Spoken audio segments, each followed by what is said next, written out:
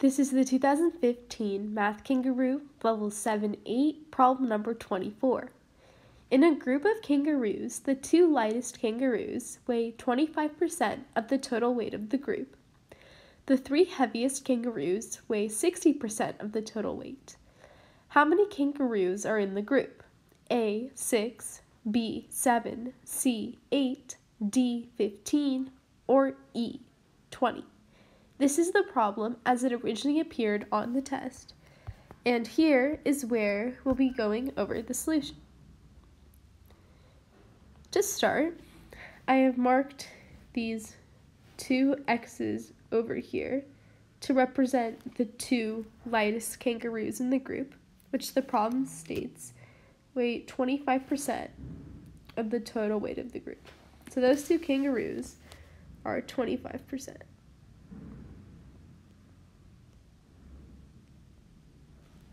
And then here, I have drawn three more X's to represent the three heaviest kangaroos, which weigh 60% of the total weight.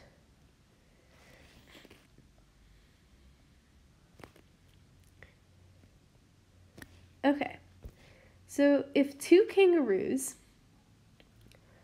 weigh 25% of the total weight, then we can use as an example that each kangaroo weighs 12.5% of the total.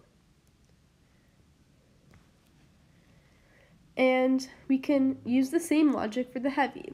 Let's say that each one of those three kangaroos weighs 60 divided by 3, 20%.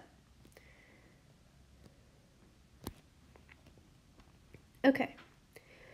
So we have 25% of the weight accounted for here, and 60% of the weight accounted for here. 25 plus 60 is 85, which means that we still have 15% of the weight that we need to account for, which must be the medium weight, because these kangaroos are not the lightest nor the heaviest.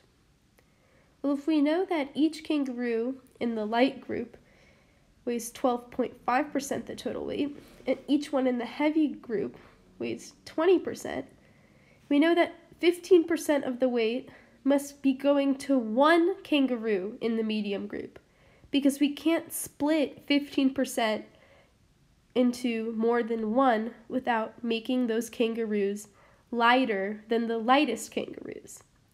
This means that we have two kangaroos here, as already given in the problem, three here, and one kangaroo here, which is the 15%.